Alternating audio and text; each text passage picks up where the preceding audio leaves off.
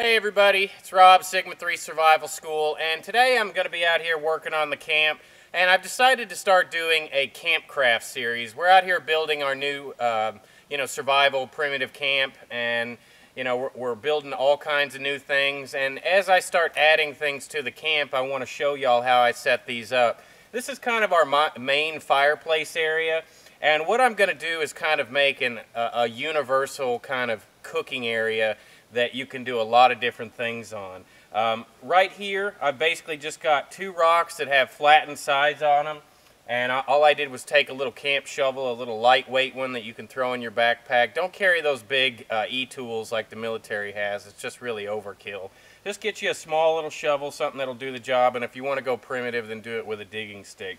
Get you a couple of flat rocks. Dig them to where they are, secure, because you never find flat rocks that are perfect for you. So you're going to have to set these, so that they're stable. And then throw a couple of rocks on both sides of it to make sure that it's a stable platform. And this is where we're going to put our pots and things like that.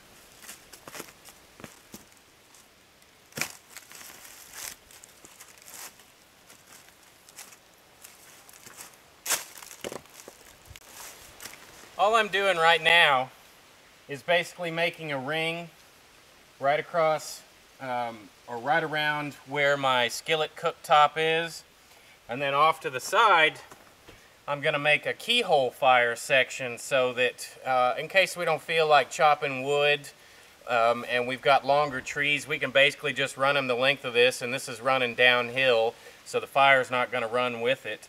And we can basically just feed long logs in here and keep pushing them forward without having to worry about cutting our logs. And that saves a lot of calories, especially when you're doing survival and bushcraft training.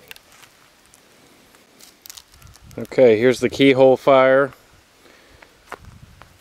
The middle of the fire ring is on the uphill side, down from the keyhole so that the fire doesn't burn backwards later in the night.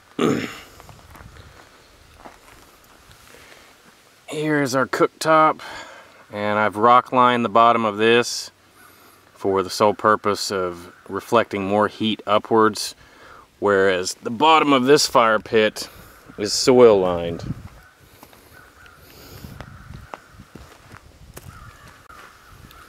So here's our finished product. Basically, we've got our keyhole fireplace off to one side. That's fantastic for when you don't want to cut firewood, guys. You just cut down a dead tree or you drag something up, you lay it right here in this channel, and then basically every time that it burns out, you just kick the log forward and you've got kind of a perpetual log.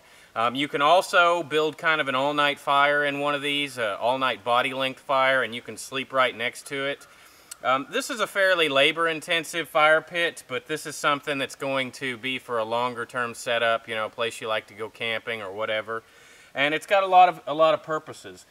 We've got our cooktop here, and I'm going to continually keep building on this. This is just the very first part, so make sure that you click over and watch the rest of the videos in this series. We're going to build a multi-stage tripod. We're going to have a spit.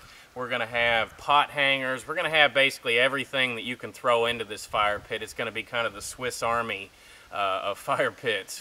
So essentially just stay tuned for the rest of them. We're going to keep building this up. And also, guys, please help support us by subscribing, sharing these videos, and let's spread this American self-reliance movement to everyone.